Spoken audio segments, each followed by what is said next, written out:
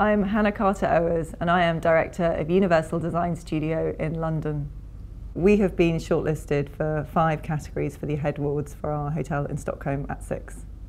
The ambition for At 6 was to create Scandinavia's best contemporary luxury hotel in a way that felt authentic and at home in a brutalist building.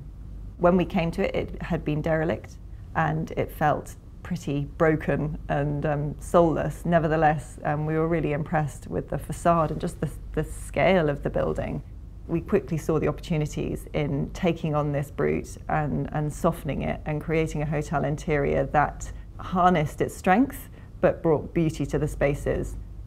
Our treatment of the architectural spaces is fairly bold. We work with lots of stones and textures and metals.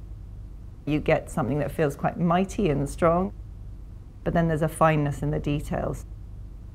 Given that most of the public spaces are up on the first floor, we felt what was really important was to cut a big hole and create a great big sweeping staircase that would sort of celebrate that ascension from ground floor level.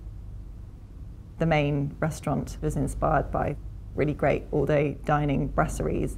The restaurant has really great views of the square down below, and we've opened up windows on both sides of the building.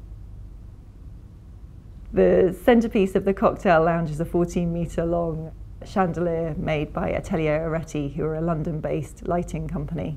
And it's the type of place that you could grab a cocktail after work, but also you might go and sit in the corner and work during the day and have a coffee.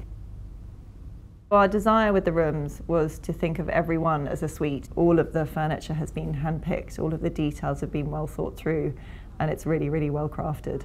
Each standard room has a bespoke sofa. We work with Swedish lighting designer Ruben, so every room has bespoke light fittings, and each standard room has a full-length marble credenza that also doubles up as the minibar and a writing desk.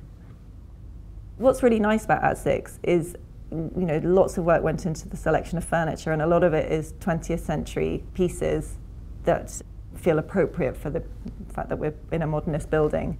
And there is a real diversity in the types of furniture, but tonally it feels very coherent as an entity, which is really nice, and I think gives it that level of sort of sophistication.